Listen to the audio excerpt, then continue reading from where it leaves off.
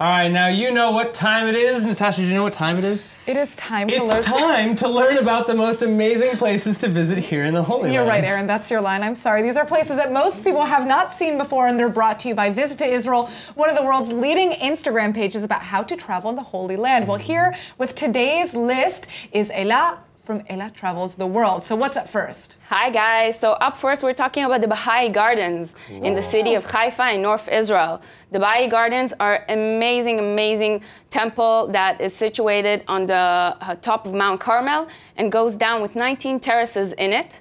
And yeah, also, so you have to actually like see, right now in the first images we're not seeing what that looks like, but I mean, these are, it's basically massive terraces that you can see from most angles of Haifa, which I love.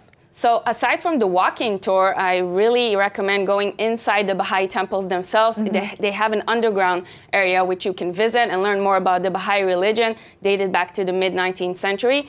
One of the most beautiful places in Israel and very unique. Oh, it's the terraces there. I think that this honestly might be one of the most beautiful sites in the state of Israel. Yeah, and honestly. with all the sculptural kind of walkways and just it's very and the Baha'i gorgeous. people have this amazing history that people it's a community that exists here in Israel right now that people don't really know about. Exactly. And also you can see the sea. You can see the sea from the top, which is this amazing romantic view.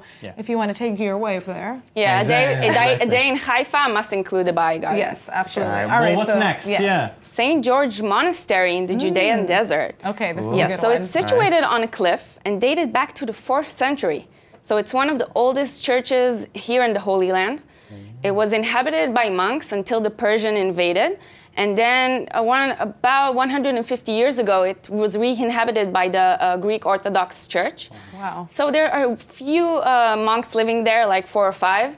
And you should, when visiting, you should coordinate in advance. Yes, that is what is so crazy because first of all, in that first shot, you can barely even see the monastery from afar. This is just gorgeous, though. It's gorgeous. So how do you get there? And can you sleep there, or is it kind of like a one-day visit? It's a one-day visit. You should coordinate in advance with a touring company of something of that sort, not something that I would recommend going on your own. Yeah, it looks a little bit treacherous. And another last thing, you should also dress accordingly. It's a very holy place for the people that inhabit it, and they demand their respect in that manner. That makes sense. I mean, but just going there, still, it seems so worth it. I mean, the place looks like it was carved into the cliffside, which is amazing. Well, it actually is. Right. It literally is. So, well, I know cool. that is one place that I have yet to visit, and I need to go. You just can't miss that if you're here in Israel.